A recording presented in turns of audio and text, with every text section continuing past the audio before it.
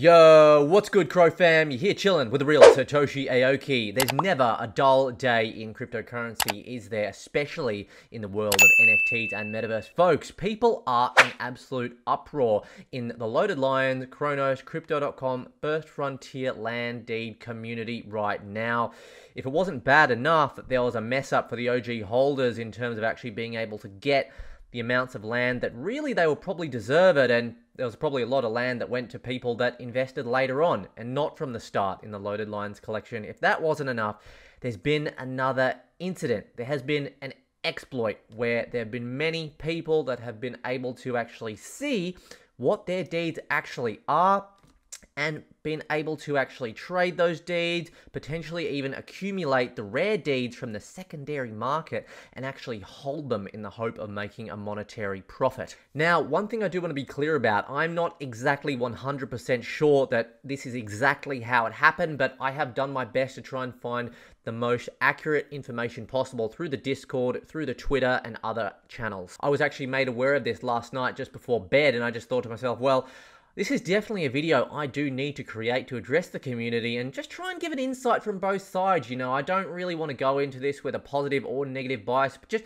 try and be as unbiased as possible and just really deliver the message from the community and try and create some understanding, and hopefully we can end this on a positive note. It should be known that there will always be timestamps just down below, folks, so you can fast forward or rewind at your own convenience. And please do remember, NFTs within cryptocurrency, the space of blockchain gaming, metaverse, NFTs, you're more than likely going to lose your investment if you invest in the space. That's just the bottom line, all right? It's very new, it's very high risk, so why do we even do it? Well, the chances are that if you do pick a gem, then it could, you never know, 100 to 1000x. Maybe Loaded Lions is the Bored Apes of Cronos in the next year or two, and imagine that. That could potentially be life-changing. So I think I speak for a lot of people in that is why a lot of people do choose to invest in this extremely risky space. But I'm not a financial advisor, guys. These videos are not financial advice, and I certainly don't recommend you to get involved in this space. And I know I'm going on about this a bit, but if you do, you seriously need to be prepared to lose literally every cent. It's not the same at all as investing in the traditional stock market or even BTC and maybe even Ethereum. Now, folks, before we jump into the hulk of the video, I'd like to take a couple of minutes to announce the official partner of the Satoshi Aoki YouTube channel. Folks, I really enjoy Concept 2048 Metamorphosis Collection. It is absolutely stunning.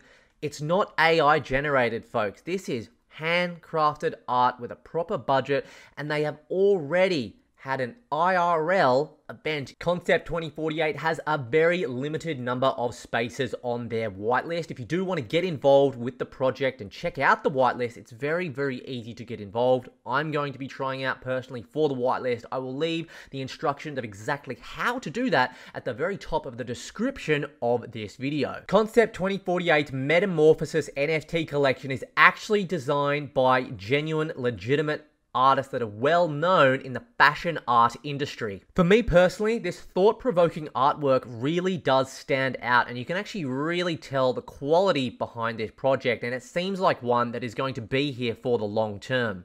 With the 500,000 USD budget, these all are 100% handcrafted pieces of art. As you can see here, they already have had that IRL exhibit in Venice Biennale. Personally, I have invested in a lot of different NFT projects, but there are very few that actually go to this effort to actually have these events in real life. Personally, I think it creates an amazing bridge for the people that are into the traditional art scene, where digital art is just becoming more widely accepted. And that natural progression to NFT artwork is simply just unstoppable. Make sure you do go ahead and get signed up to the Concept 2048 official Twitter, as well as all of their other socials, to keep up to date with everything that is going on with the project. Again, folks, all of the details will be at the very top of the description of this video, including how to get whitelisted for this drop. To really get an understanding of what's going on, let's just go back maybe a couple of weeks in time to really understand what ended up happening. So we originally had the actual drop for the lands where you could actually go in and purchase if you were a Loaded Lions holder. Now, I've spoken about already in great detail how I didn't understand how the actual cap per NFT Loaded Lions holder was so large. What it really meant was that a lot of OG loaded lines holders didn't actually get to get as much land as what they'd hoped for, and there were probably a lot of loaded lines holders like, you know, that probably got in a little bit later and got huge amounts of tycoon land, for example. So the distribution between the OG holders was undeniably unfair and spread out quite a bit. I wasn't an OG holder at all. I believed in the project for a long time, but I picked up a loaded line less than a week before the actual drop. I was actually in surgery that day, but the following day was announced that there was going to be a resale, but there was a cap on the resale, I believe, of 2 actual frontier deeds, so 2 deeds total. I was fortunate enough to actually get 2 deeds there, and I actually purchased another one, so I have 3 in total, but some people have got like 20 deeds or more, and a lot of other people, I think, even missed out, even though they were all OG holders. So I guess, you know, that was a disappointment from the start. I do kind of wonder why they weren't able to implement more of a fair cap of 1 or 2 from the very first drop to just really avoid this entire kerfuffle at all. I think it was just a bit of poor sort of management on the whole, and I'm just hoping they can really think about that and rectify that for any future drops. Then if we refer to the official Crypto.com Twitter, a tweet from the 21st of December. The moment we've all been waiting for has arrived. Get ready for the first Frontier deed reveal tomorrow, 22nd of December, 2 a.m. UTC, in approximately 5 to 10 hours. Check out how you can prepare for it. Now, this was what was meant to happen, but my goodness, what a kerfuffle. So again, there was an exploit. I'm not going to get into too much of the details of how it happened, but in general, there was a smaller amount of people. I don't know the exact number or percentage or anything like that, but essentially, people were able to see the rarity of their land, and they were able to make adjustments and exploits to benefit in a monetary way from this. Now, this is from the official Loaded Lions Twitter here, and this was from 2:02 a.m., just 2 minutes after the drop on December 22nd. GM, everyone, we have paused the Crypto.com land reveal because of a discovered issue. We will get back to the community within the next few hours with a solution. We appreciate everyone's patience while our team works on this. Now again, folks, I'm not exactly sure of the intricacies of the actual exploit, and to be honest with you, I don't even want to know myself personally what land I actually had, because to be quite honest with you, if I actually discovered that I had a mythical land and I lost that mythical land because of the re-randomization of this drop, I would probably just say, do you know what? I'm going to be jumping off a bridge straight onto a concrete floor 100 meters below, because that would be absolutely sickening and very, very frustrating. But this is the official Cronos chain here, guys, and as we can actually see, there are actually land plots here which coincide with the actual token ID. So I don't know for sure if this has any relevance now, but I can only assume that with the randomization that is going to happen, this will probably become irrelevant in the future. But the simple fact that this is even here right now, you've literally got the token ID, which can be looked up, I do believe, out of the 25,000 total supply collection, and the corresponding land here, yeah, seems a little strange. Maybe you guys can comment out there for those of you that have a bit more details on this. Now, of course, as you can probably imagine, the community is in absolute uproar of negativity, and I can completely understand why. So I'm going to just go through a few of the tweets based on that tweet that I just read you from the actual community, things that I found sort of interesting and perhaps constructive as well. So this one here from cryptojt.crow and then the Canada flag. Only good solution is to leave those who minted and held alone and randomize those who sold/bought. If people bought with ill intention, they will get screwed. Those who minted and held will remain whole. This is the only viable solution that works properly.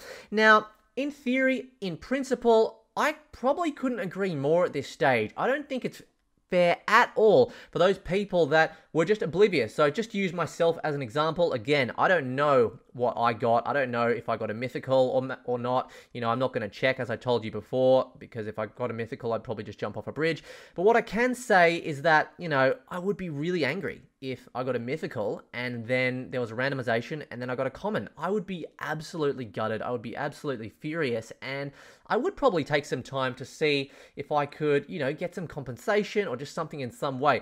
I think emotion would definitely get a hold of me. I know myself, I get very emotional with these things, and that's basically what would happen. So in theory, that's what should happen.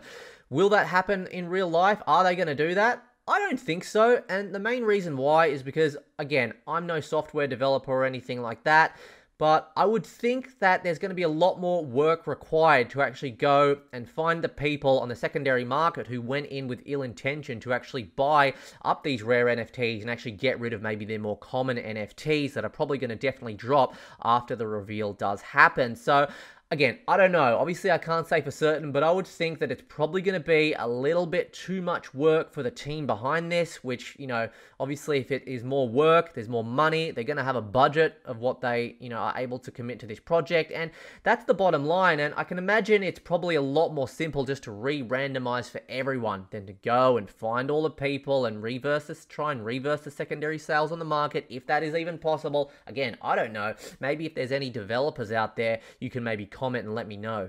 Now, if this is true from Michelle.cro, repeat again. Used to have 2 rares and 1 legendary, now 6 starters and 1 rare. It's not right. Now, obviously, I can't say for sure if this is actually true. Of course, you're going to be able to verify this on the blockchain if you really wanted to. But this is just a prime example. You know, if I was this person, man or woman, I'm not sure, I would be absolutely furious. And really, especially if they're an OG holder from the very start, then getting stitched like this, there needs to be some way that this kind of person, which there's probably going to be many of, can be made whole, okay? They should be made whole, even if it's in the form of some airdrops or, I don't know, some CRO or just something. I don't know what, but they have to be looked after, guys. Keep mint, but just randomize all the lands again, then distribute. Whoever cheated will get a spanking for cheating. We were not supposed to know what the lands were pre-revealed anyway, so you can still randomize the lands again and be in the clear. You know, people are calling them cheaters, but they were just onto it and they just, you know, they just exploited it somehow. I'm personally not angry at the people that revealed their land through the metadata, okay? If I had an early opportunity to do it, I'm not going to sit here and lie and say I wouldn't have looked. I probably would have looked. I don't know whether I would have exploited it and sold it and tried to accumulate rares, but, you know, I don't think it's fair to be angry at these people, okay? I think you need to really direct your accountability, I should say, towards the team, okay? Something happened where the team did not pick up onto something here, and this exploit was made possible. It shouldn't have been possible, so, you know, again, that's just my opinion. I don't think you should be angry at the people that actually did the exploit. As we can see here, this is an example I can imagine of someone who actually knows what this deed is according to their actual number of the actual deed NFT, all right? Because it says here, Fantasy's offer of $500 rejected.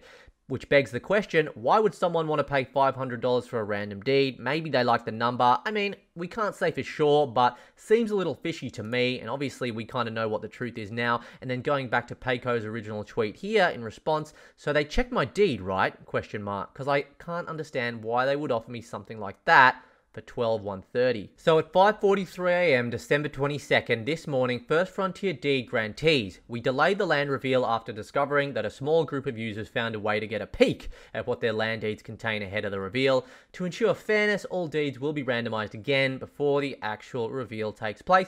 So at its current duration, you can't go on and actually purchase any land at the moment. So that's where it's at right now. Here are the next steps for the deed reveal. Deeds trading have been paused. Land NFTs will be randomized again. Deed reveal will happen in the next 18 hours. Now, folks, I could go on about this for a long time, and, you know, a lot of what I've said I am repeating. I'm fully aware of that. We will be discussing this as well in a bit more detail in my Sunday night Crypto.com stream at 5:30 Eastern Standard Time if you want to check out that one. That's a regular stream that I am doing every single week, talking about all of this kind of thing, and you guys can interact with me there.